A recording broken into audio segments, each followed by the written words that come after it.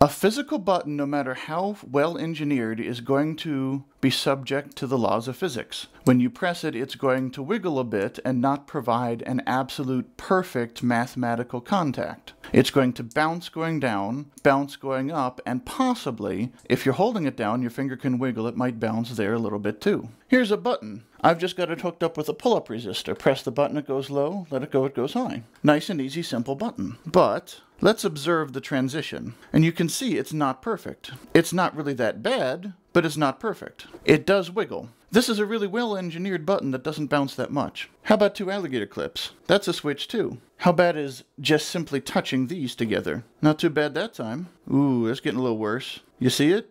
Here's the whole waveform. Let's go ahead and zoom a bit so we can see the press and release. Bam. Not too bad. Bam. Getting worse. Bam. Oh, pretty good. Bam. Oh boy. Switch bouncing. Now you may say this is a stupid example, but I think it's still valid because you can have crazy mechanical switches. It can just be a piece of metal that's bent up and you push down. That's a simple switch, especially in an industrial context. What more reliable switch than just a big hunk of metal you press down? Seems reasonable to me. So my method will handle this just fine. If it handles the worst case, it'll certainly handle the best. That's the principle. But what is my method? So let's say here's your button. And what you'd usually do is hook up your pull-up resistor, just like so. When you press the button, it reads low. When you release the button, it reads high. But the waveform bounces, and you get spurious activation, so you have to debounce. So you turn this into an RC network. The simplest and most popular way to do this, whenever you Google switch debounce, you'll just see this. So what happens here is when the button is not pressed, the capacitor charges up and cuts off current so that the top of the capacitor is up at the supply and it's still a pull-up resistor. When you press the button, it discharges the capacitor through itself basically because the capacitor's got plus here and minus here. So it discharges through the button, through ground, back into the capacitor. The voltage drop on the capacitor goes to 0, and then this reads low, but then the charging is much slower because the charging goes to this resistor. So you get a curve like this where it goes bam, and it tries to rise and bounce, but it's not able to rise very much. The bouncing keeps draining it fast, but charging slowly, and then it's stable, and then it bounces and keeps discharging, and when it's done bouncing, it charges all the way up. And here's this curve. So this works fine. This works fine almost all the time. But if you watched my video about microcontroller sampling rate, you could have it sample multiple times in this region and still get a spurious rating if this charging curve is slow enough. If you can make the charging curve fast enough, then it'll charge between samples and you'll be fine. But if you make the charging time faster, then these get taller. It's possible that that gets into the intermediate range too. So like I said, to be clear, I'm not trying to contradict existing knowledge. This is usually fine, but I don't like it. I want something better. And there's also one other thing. A lot of the time this is actually going to be fine, but if you plug this into certain devices, it can actually surge the rapid discharge, because it's fine for the capacitor, it's fine for the switch, because very little energy is actually going. It's a short circuit, so it's got milliohms of resistance or less. So there's a ton of power dissipation, but it's very quick. So this is not harmful at all. This is perfectly safe. But I have discovered that it can actually surge and mess up. It'll induct or something. I don't know what it is. But it messed up my chip and it actually bounced the output. It made the output of a flip-flop bounce like an RF wave. So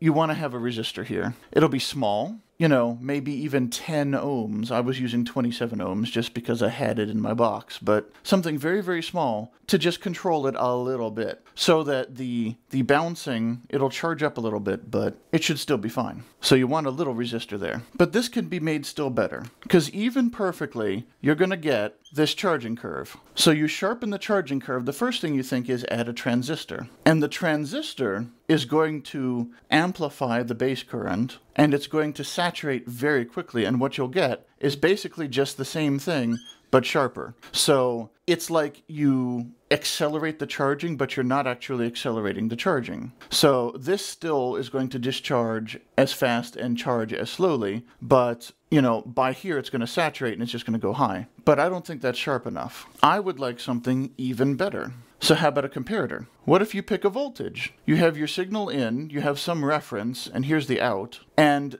the gain, it's like a super transistor. The gain here is so crazy that it's going to do the same thing the transistor did, but even sharper. I 100% guarantee that this is going to be fast enough. But the problem is it can wiggle. This comparator is not 100% stable at the transition, so when your input is about at whatever reference voltage, when it's just about to switch, whatever reference voltage you pick, like 2/3 supply or whatever, it's not stable, and you could get multiple activations when it's right there, especially if there's noise on the line. 10 millivolts noise is not going to matter generally, unless it's flip-flopping your comparator. But then, speaking of flip-flops, or rather latches, we have the beauty of a 555 timer, which I have discussed in the video about microcontroller sampling rate. But basically we just sharpen the signal. It's the same signal, we just have this right here. We're not doing anything different, but we have a timer, we have threshold, and we have trigger, which are shorted together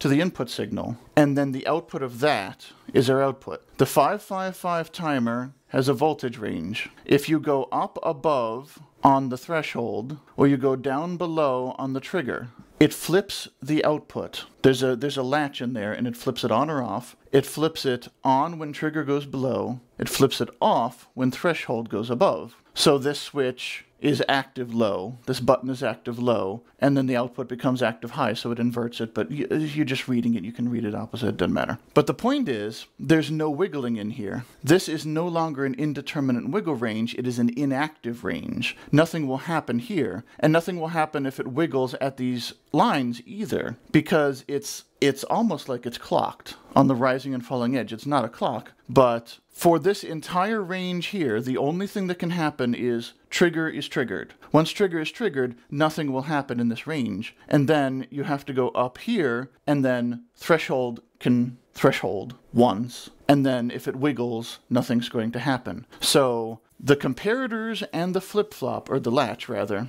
inside the timer, I should say out, inside the timer, make it so that wiggling doesn't matter, bouncing doesn't matter, because you've got that whole safety range. And the latch is going to switch rapidly, just bam. So you're going to have your sharp signal down, your sharp signal up. And what I do is I size the capacitor as small as possible and the resistor as large as possible. And the reason for that is to emphasize the discharging. So I had, 27 ohms here with a 1.5 microfarad capacitor and a 500,000 ohm resistor, and I got about like 2/3 of a second. Because for demonstration, obviously you wouldn't have it that big for a real button, but the idea is that the charging is immensely slow, the capacitor discharging is immensely fast relative to each other. So it's going to discharge on the first bounce and then bounce, bounce, bounce, and it can never get anywhere. And even if it bounces during, it's going to go like that.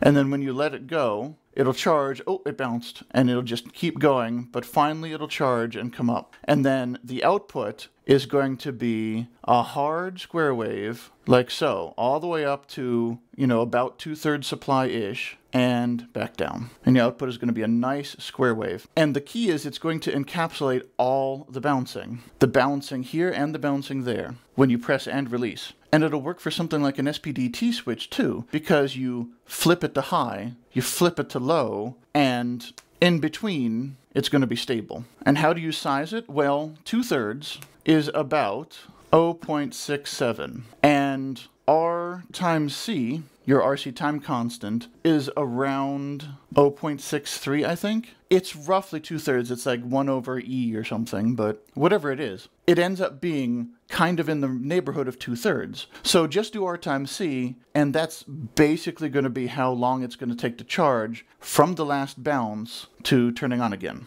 So that's how you can determine your latency. From the time that the switch has finished bouncing and it's completely let go to the time it triggers, that's about your RC. So you decide on that time, and then you pick a small capacitor, a large resistor, and then this resistor should be as small as possible. If you can get away with not having this resistor, feel free. But when I did not have the resistor, my output was garbled. Every time that it discharged, the output, it surged through the chip somehow. It didn't hurt the chip, but it ruined the output. But with a 27 ohm resistor here, it was flawless. And the discharge time ended up being in the microseconds, so that was great. So that's the trick. You use the standard debounce that you'll see everywhere on the internet. This is the same one you'll always see, except you plug it into a 555 timer and you emphasize small capacitor, large resistor. That's all it is. You just sharpen the signal. You may not need to do this. If you don't need to do this, save yourself the chip, fine. But in my opinion, I like it to be nice. And for a single extra chip that's going to cost me 3 cents, it's pretty nice. So let me show you on the oscilloscope. So here's my switch again. And like I said,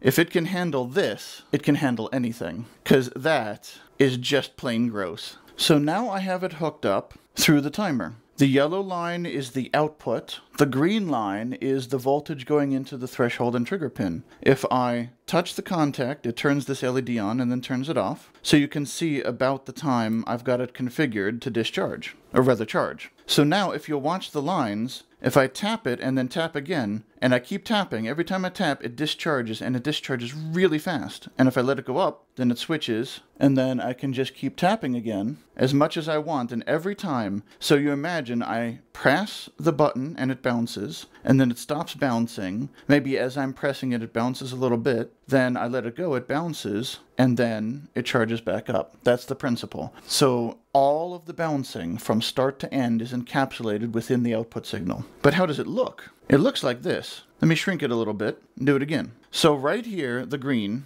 let's make this a little more visible. The green is the threshold and trigger voltage. This is discharging through the 27 ohm resistor. So if we zoom in on the time a little bit, we can see one of these divisions, if I shrink it that far, this division is only about 50 microseconds. So if you shrink that resistor, it'll still work just fine. But if we zoom in, you can see the output is nice and stable. It surged a little too high, but that can probably be rectified with capacitors. The point is it didn't surge too low, it didn't bounce. It's the stable region or just higher, which means the pin is guaranteed to read correctly. So if you look here, you can kind of see it in action. If I press and release, you can zoom in a little bit more. But as this oscilloscope very slowly draws when I've zoomed this far out, if I press it, and I keep pressing it, you can see that it keeps trying to charge, but not actually charging. I'm not letting it. And then, and let's push this left a little bit. When I do let it charge, there it goes.